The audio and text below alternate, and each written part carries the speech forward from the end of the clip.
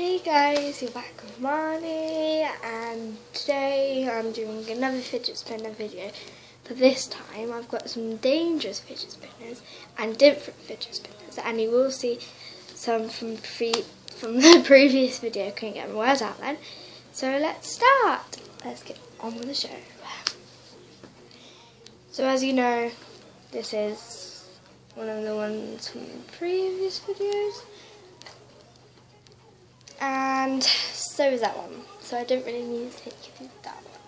But connecting to that black one there's a blue one. It works just the same. Let's try and spin it off my leg. It's quite noisy. Looks really cool on camera.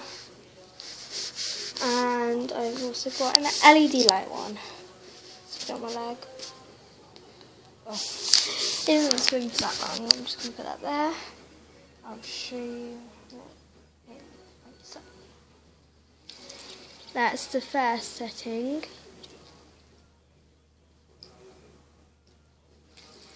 That's the second setting.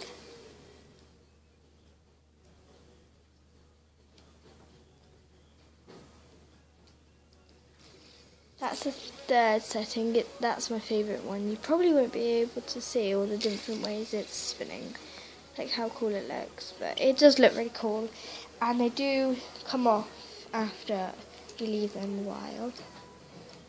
Oh, I can't turn them off now. Just spins like that normally on its own. Now I get one of my more dangerous ones.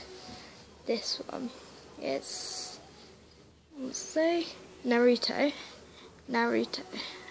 You put your finger through the hole, that's wrong, and you spin. Wow. Does it hurt? I don't know, that's my question. I'll spin again. That definitely does hurt. You might not want to go. And this is one of my new ones as well, as the others. It's quite silent.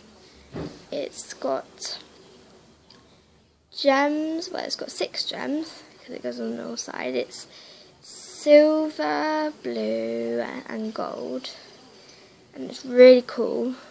It's one of my favourite ones. It's got really good balance, because when I came back from school just like a minute ago, we went around a lot of corners and I was balancing it on my thumb and it stayed on there. Right, let me try something. Oh, I got it. Thank you. I'm afraid that will be it for the day, so bye, see you next time.